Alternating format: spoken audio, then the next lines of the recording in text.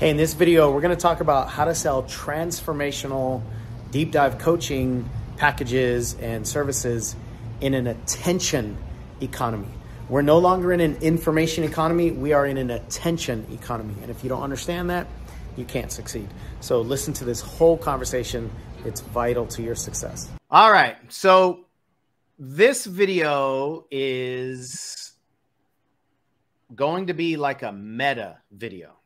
Meaning it's going to be high level and it's going to be conceptual and it's going to be about an issue that you must understand if you're in entrepreneurship of any kind. We're going to pretty much put the whole context in coaching because most of you, that are following our channels are either coaches or you want to be coaches.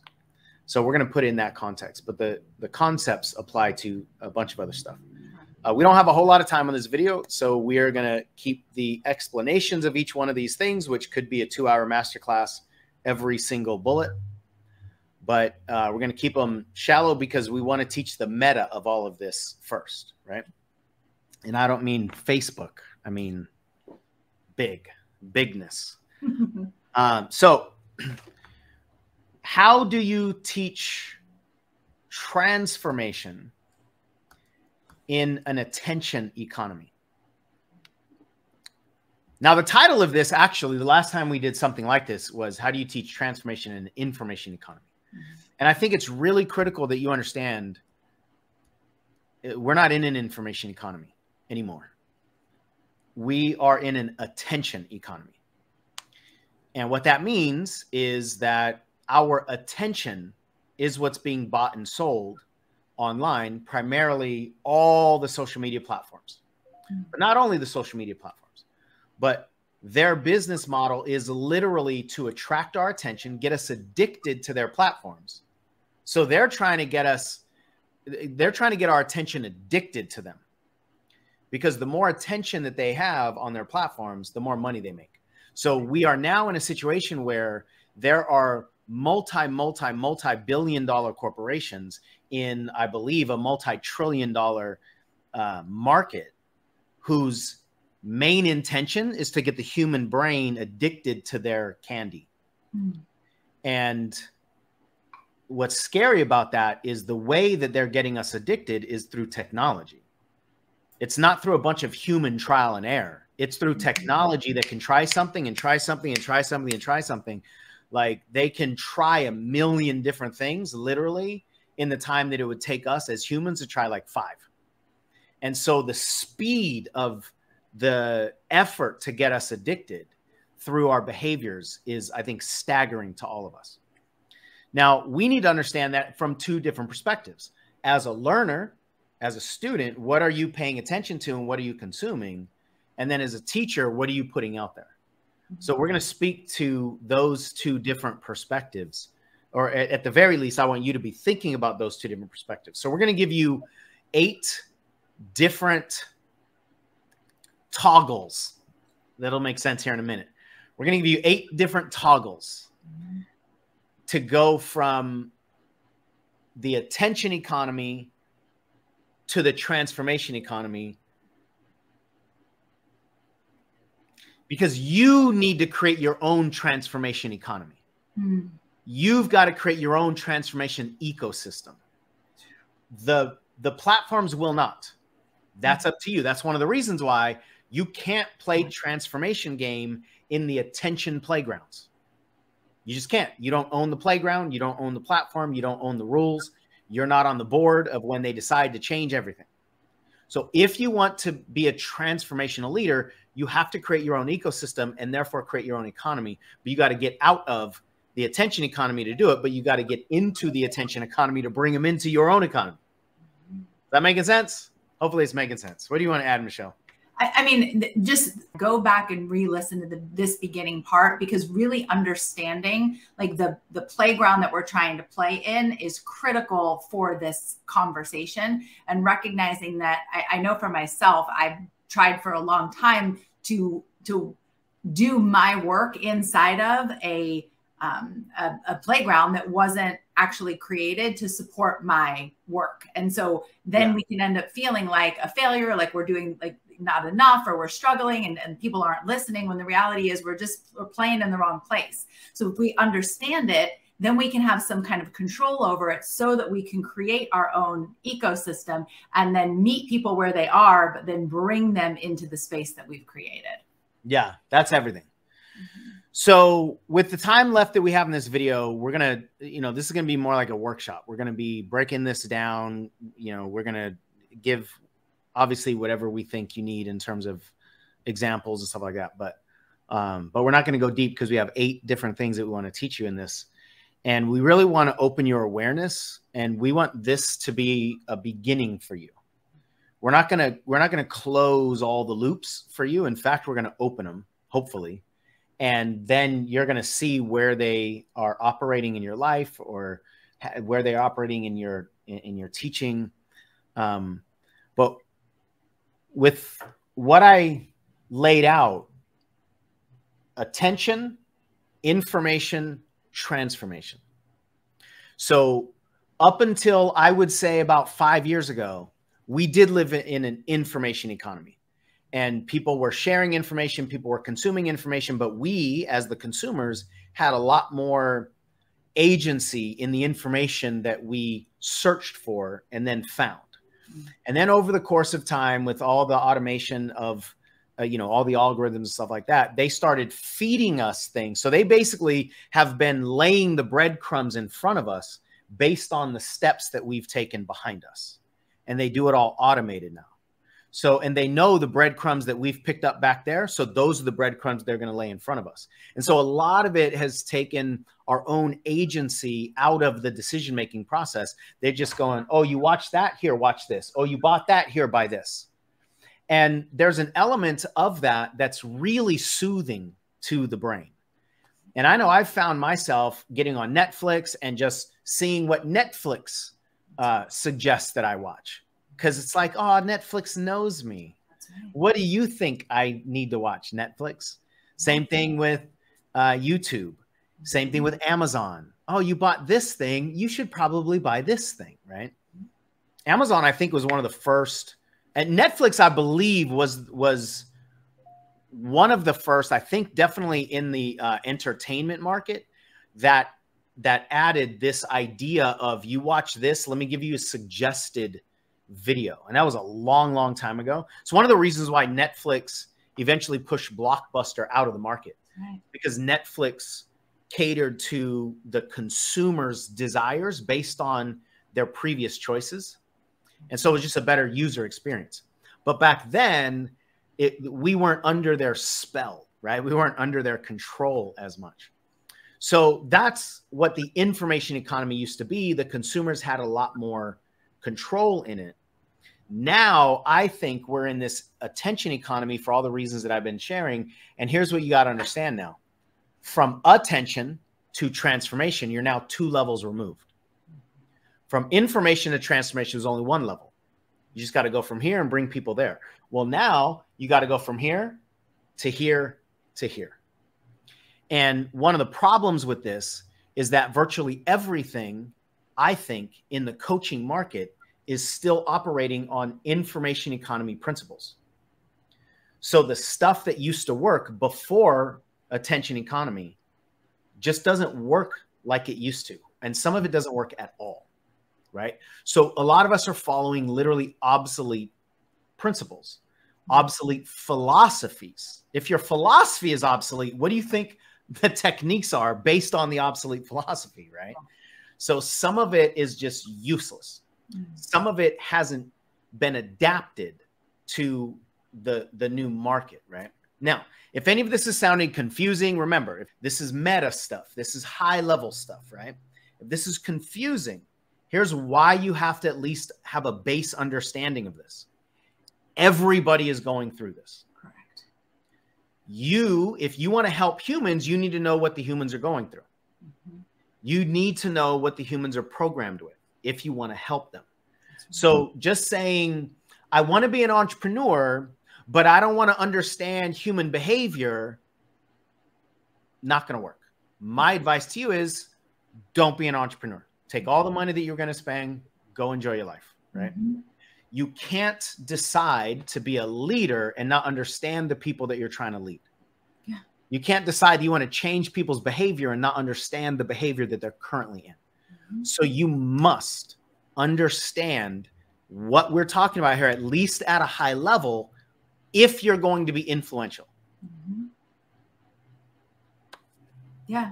I mean, it's impossible to meet people where they are if you don't know where they are. You don't know where they are. Yeah, yeah. Good. All right. Anything you want to add before we dive into this? No, let's dive in. I mean, yes, but also we're not going to be here for the sake of the, so remember, each one of these could be like a 2-hour masterclass. We're just going to give you the high level right now. And what we're going to, the way that we're presenting this to you is that these are like toggle buttons, right? And a toggle button is one of those things, you've seen it all the time. You might not know that it's a toggle button, but you know, this is how we turn all the applications on our phones and all that stuff. There's a little button and it's to the left and you swipe it and then it's to the right. And then, you know, the thing will turn green or notification is now on or whatever. That's called a toggle button. And that's how I want you to think about all of these principles, because these are either or principles. Now, it's actually very rare that I believe in either or principles. When it comes to human behavior, there's almost always a continuum. There's almost always a spectrum. Sure. But with these, it's either or. And it's really critical that you get that. So the first toggle is, and the way I'm positioning this, and I'll move this closer and have to lift it up when we get down below. The information economy operates over here. And if you want to be a transformational agent and coach, you've got to operate over here. So the first one is that, this pen is going to bother me. Yeah, it's not great. All right. Hang on. Michelle, dance or sing or something. No. Let us know if you are here live. I see a lot of you that are joining on YouTube, on Facebook. Just let us know where you're joining in from. And if you have questions about any of the content that we're talking about today, anything that comes up that you want more clarity on, go ahead and type it in the chat. Even if we don't get to it today, we'll be doing more videos and we want to be able to support you and answer your questions. What if they're here dead? If they're here dead, then they should still be able to communicate their questions. Oh, that's true. Mm-hmm. Oh my goodness. This just about knocked me over. I love a good dry erase marker. Okay, so the first one is expectations. Is how information is generally sold. And what that means is if you buy my thing, this is what you can expect. Mm-hmm.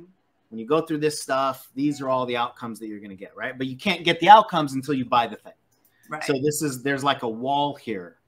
The expectation needs to be sold so that the people, or from a consumer standpoint, the expectation needs to be bought in order to get the benefit of the product. So then as a salesperson, you've got to sell expectations. If you want to be a transformational leader, you want to sell experiences. Is it still easy to hear me when I turn around? Because my mic is behind me now. It is, yeah. Okay. So as a transformational leader, you've got to sell experiences. Here's the beautiful thing about that. It makes sales so much easier. Because now you just give people experiences, give them experiences, give them experiences for free. And then when they experience something, then just offer more of those experiences. And it's so much easier for a consumer to go, I like the way that felt. I like the way that my mind shifted. I like the change that I felt for free. I want more of that. That's right. So it's way easier for people to sell experiences. And most of you that follow us, you're not salespeople, because we would have pissed you off from inside of the first 5 minutes, right? So you're more of a teacher, and it's way easier to teach experiences than to sell expectations. Absolutely. So this toggle needs to be that way. Anything you want to add to that before? Yeah, I mean, it's just in this particular case, it's about just doing the thing that you love to do and trusting that that is going to be the thing that is going to reach into and connect with the people you're trying to connect with versus trying to paint them some picture of a possibility. It's easier and more effective. Yeah.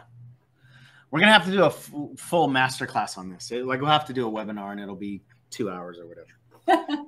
Because we just have so much to talk about here.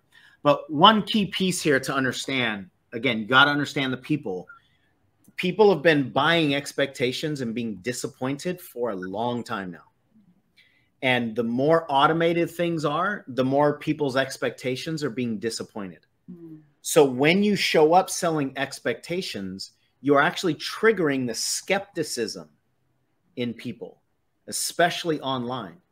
And it's just hard to scale the wall of skepticism because then you have to outsell the salespeople who make a living selling expectations. Yeah. You don't want to do that. All right. The second thing is, man, I feel like this one should be moved to the bottom. Yeah. I'm going to move the second one to the bottom. Okay. So the next one is, I mean, the word is right there. Information to implementation. That marker is loud. Fantastic. I love it. And it smells amazing. Not quite the same as smelling gasoline. But right up there. I mean, right out of the pump. But pretty good. I used to smell the markers all the time. And almost invariably, I would just be so lost in the smell that I would end up like touching my nose or my lip or something and coloring my face. But now I know the healthy distance. You got to be careful. Somebody might think your nose is bleeding. Yeah, I know. That would be bad. So these go hand in hand because information is really just speaking to people's intellect. But implementation is the only way anybody will ever change anything about their lives, let alone their entire lives, right? Information has never changed a human life. But implementation does. So when you're consuming, if you're consuming and not implementing what you're consuming, you're not doing anything that could change anything in your life. That's just like a blunt truth. If you're teaching and you want people to change their lives, you have to teach the implementation and facilitate the implementation of the information. And that's a whole nother thing. Again, don't have time to go into it right here, but this has to be toggled that way if you want to change people's lives. Absolutely. I mean, even just deciding to do something isn't the same as actually doing it. Right. By the time I draw 8 toggle buttons, I'm going to be a masterful toggle button drawer. And I'm just going to let this go, that this is blue and this is blue and all the rest of the ink is going to be black. I'm impressed. Yeah. There was a time you wouldn't be able to do that. No. Oh, well. So the next one is fruits. What this means is what most people are focused on and what most people are selling are the fruits of the tree, right? Like this is the nice, shiny apple or orange or pear or whatever you're trying to sell, right? These are the outcomes. This is the sexy stuff. This is what everybody's wanting. And by the way, none of this is unimportant. You got to understand, like all of these things can be incorporated along with transformation when done properly. So when we say it's either or, it doesn't mean only go to implementation and never teach information, because information is needed for implementation. Right. So we're not saying that you're going to have to delete and erase everything that's over here on the left side, but you've got to shift your focus to everything on the right side. And now sometimes that means, all right, well, you're going to have to use some of this and incorporate it. And the way you incorporate it is going to be different for each one of these, not because they're different concepts, obviously. But I just want to be clear that we're not saying like, don't ever do this again. Like, don't ever speak to people's desires. Of course, people don't buy diet programs, people buy 20 pounds lighter, right? People buy the outcome. But when the focus is only on the fruits, and then especially the sales of it is only on the fruits, then people's lives don't get changed. So if you want to be a transformational agent, you need to understand how to, first of all, you need to understand, and then you need to be able to teach, and then you need to be able to facilitate helping people change their roots, because it's the roots of the tree that change the fruits of the tree, right? So if you're not helping people change the roots that created everything in their life, you're not helping them change their life. Anything else? Yeah, you're just selling Band-Aids. Right.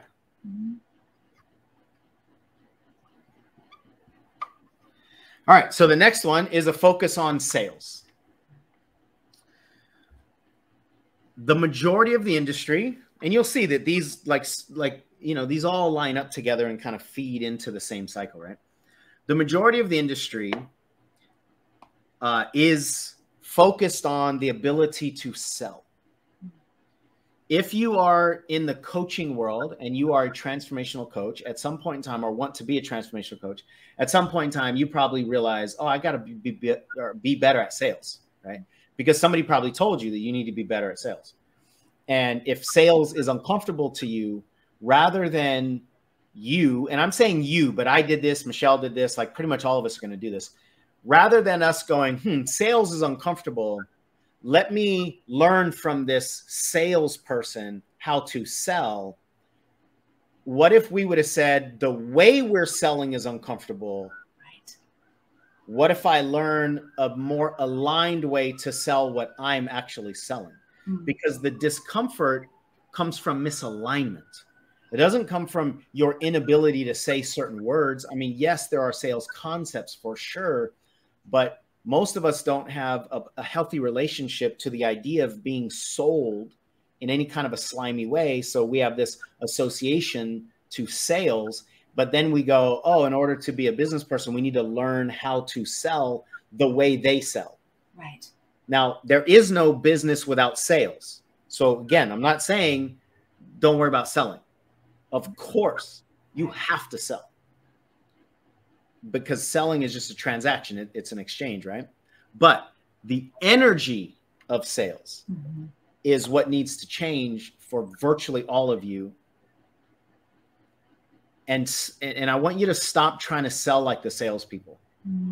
I want you to teach like teachers. And then again, it's easier to sell, experiences and all that stuff. Like one of the things that you'll find is when you start toggling these over here, a lot of the stuff that you've really struggled with in the past goes away because it's misalignment, right? It's not that you didn't have the ability to do this stuff. It just didn't work with who you are, what you were trying to operate under. And then you shift some of these things and you're like, oh, I don't really have any challenges over here, or they become easier to deal with. So instead of, from an energy standpoint, selling, you're going to do a much better job in sales when you toggle to advocating. And you got to understand so much in order to be able to do that. What are you going to say? It's so good, because what I see happen a lot of the times is that when a coach doesn't feel the alignment in the sales process, because they're trying to learn how to sell like a salesperson, then they shut down completely. And they struggle to even offer their product at all, which is really sad, because if we're not doing that, then we're not helping anybody if people don't even know that we're in business. So that particular switch from selling over to advocating is huge. Huge. And energetically, it's going to be more aligned with you as a teacher and you as a coach, because nobody has a resistance to advocating for people. No. Most teachers have resistance to sales. And then when you come from a place of advocating, it's easier to offer the sale. It makes sense. Yeah. Yeah, it makes sense. So I made the comment earlier about my toggle drawing ability. These are getting progressively worse. This just looks like an eye now of somebody looking to the right. They all kind of look like that. But these are thinner. Like that first one was the best one. Man, it's probably the change in the ink color that's getting me all disoriented. I don't know. It can't be the artist. It has to be the tool. I'm sure. Yeah. All right. Next one is hype You didn't do fads. What do we do? Oh. Where do we tackle? I did fads in my head. There's so much focus on fads, like what's the next thing? What's the, you know, the keto diet of health? What's the quick fix? What's the Band-Aid? What's the sexy, quick, shortcut, guaranteed, one size fits all turnkey approach? Those are all fads. That's just icing, right? Mm-hmm. You have to understand, you have to teach, you have to facilitate foundations. Mm-hmm. And or fundamentals. They're kind of, I use those interchangeably. The problem is foundations are not sexy and fads are. Mm-hmm. And there is no such thing. This is a really critical piece. There's no such thing as a novel foundation. Mm-hmm. There's no such thing as a new foundation. Why is that so critical to understand? The brain always wants novelty. Yeah. What's the next thing? What's the next thing? What's the next thing? Now, one of the reasons the brain always wants novelty is because it's caught up in all of this stuff. Mm-hmm. It's caught up in the sexiness, the shortcuts, the fruits. Like, oh, I tried to change the fruits of my tree, but it didn't work. So what's the next thing I can try? To just change the fruits of my tree. What's the next information I can get to just do this? So there's like this frenetic energy that's created in all this that feeds off itself. Mm-hmm. And then, you know, each hit of the drug of dopamine that we take actually leads us to just take another one. Yep. And then another one, and then another one. Then we look back and go, wow, we've spent 20 years chasing fads. Mm-hmm. And we're actually no further forward than had we just gone for foundations. So novelty is a human, like biological desire. And novelty doesn't live in foundation or fundamentals. Now, are there... But you know what? I was going to say, you know how to add novelty to that? What's your answer, Michelle? How to add novelty to foundations? How do you add novelty to foundations? Well, what comes to me immediately is be myself, like That's in it. all of that. Yeah. That's it. It's just because I'm novel. Right. You have a novel perspective on non-novel, unnovel, anti-novel. Mm-hmm. Whatever the opposite of novel is, you have a novel perspective on old foundations. You have a novel perspective on old fundamentals. But most people aren't willing to be themselves, so you're not adding novelty to this piece. And that's why people just keep going over here, right? All right, next one is hype. Oh, that's a, whoo, I think that's an upgrade right there. So the toggle button of hype. It's looking kind of raggedy, honestly. Hope. Thank you. Thank you for meeting my celebration of self with shutdown. I toggled away from hype. Perfect. Now, hope, I don't mean like the, you know, kind of the substanceless idea of just hope your way into something. That's not what I mean. Hope is actually a byproduct of giving people something different that they can believe in and then go, if I go into the roots rather than just try to color the fruits like I've always done, if you give somebody something new and you give them an experience they haven't found before, then hope is a result of that.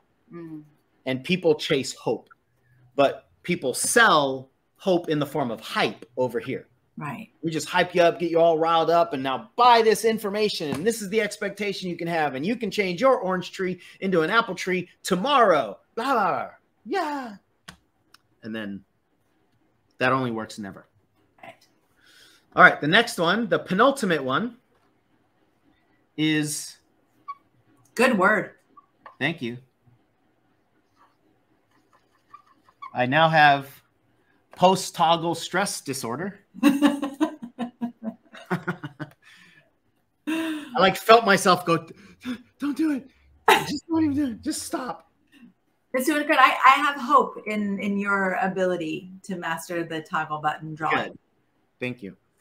So to go from cells, and I know that's kind of a weird way to, you know, it's usually sales, right? Or sell.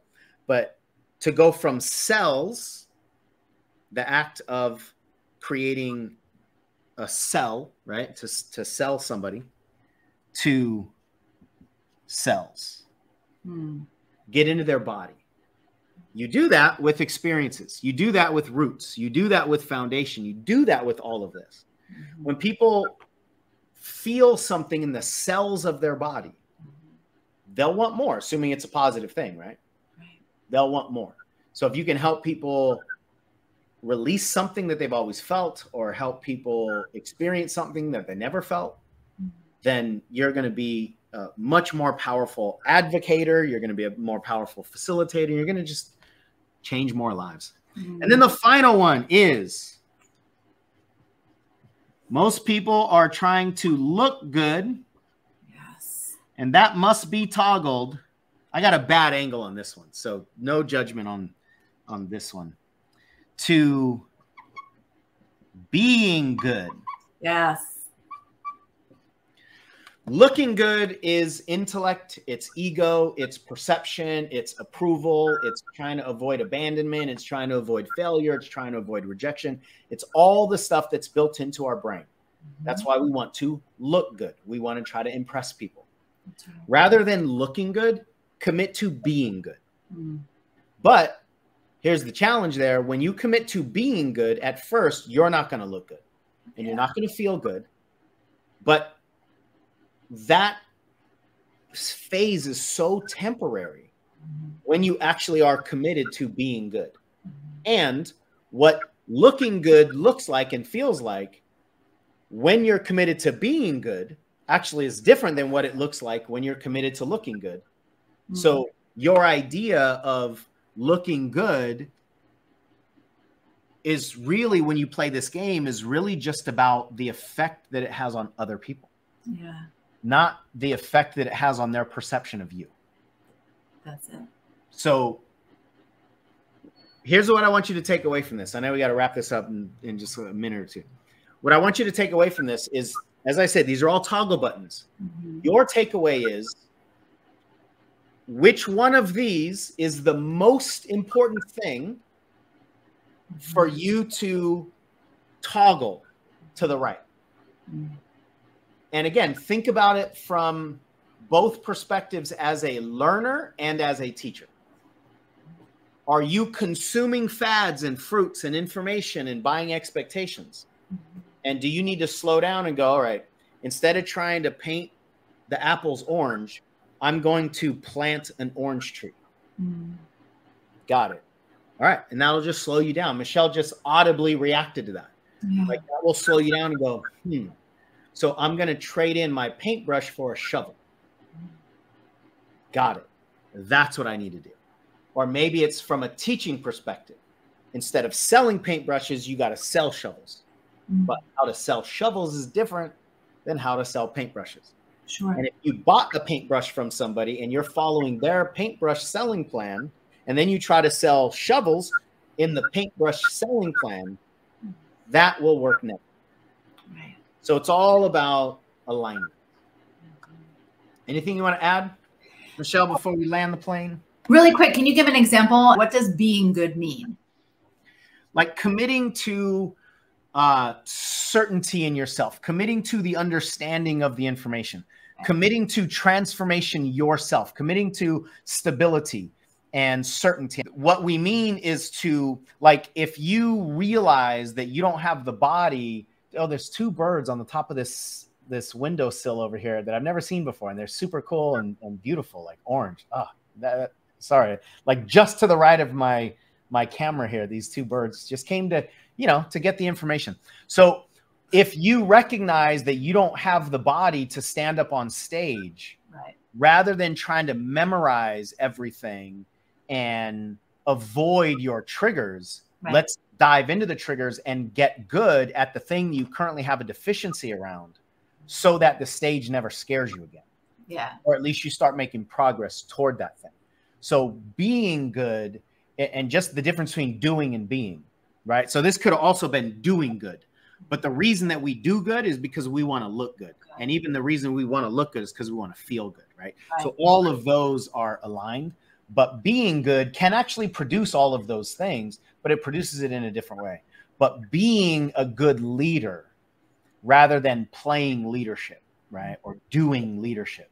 So it's the embodiment work. It's going through the process to actually have the rooted certainty and full understanding of what you're doing. And that takes a long time, right? It's like that 10,000 hours concept. You've got to go in, you got to learn how to swim by getting in the pool rather than just practicing your strokes on the lounge chair, you know, next to the pool. Like, look how good I swim. Nope. You're not swimming. Anything else, Michelle? Good stuff. No, I mean, yes, but no, not now. Yes, but no. So if you do have any other information, I mean, not information, but questions that you have, whether you're joining us live or dead, either way, keep posting. We see the comments and we'll answer them either directly in wherever, you know, platform you put the comments or in another video. And be on the lookout because we have to break this down, right? Like it's killing us that we have to end this video, but we got a hard stop but if it was a 2-hour video, we'd be like, dang, we only have 2 hours. I have 2 hours. There's so much depth to each one of these and so many different applications. Be on the lookout if this is making sense to you for more, whether we do a webinar or masterclass or more videos, because we'll continue to break this down. It's super critical. And just check in with yourself as well and see just an honest reflection of where you are toggled on or off in each of these areas. Yeah. Because the more that you have toggled over to the right, the more you have toggled over on transformation, the more effective you are going to be in your transformational coaching work and in getting that message out to people. That piece, yeah. If you're struggling, it's because you've got maybe all of these toggled to the left. And there's just not alignment. And so as you go, you know, you're going to get better and better and better. Man, those are some solid toggle buttons. Absolutely. 10 out of 10. Yeah. Maybe that'll be a masterclass as well. How to draw toggle buttons. It's just a cool phrase, toggle button. Can you say it, Mad? Don't touch my toggle button. No. Oh, Placid. Yeah. No. No toggle. Yeah. It feels like bubbles to me, right? Like you can't say bubbles, Matt, like angry. And I felt like the same energy from toggle. Yeah. Toggle. Down to Toggle Rock. Now Fraggle Rock. Fraggle Rock callback for all the oldies out there. Now, if you like this video, check out that video right there where we expand on that final toggle about going from looking and feeling good to actually being good. So much of the training is not designed to get you good. It's designed to make you feel not bad.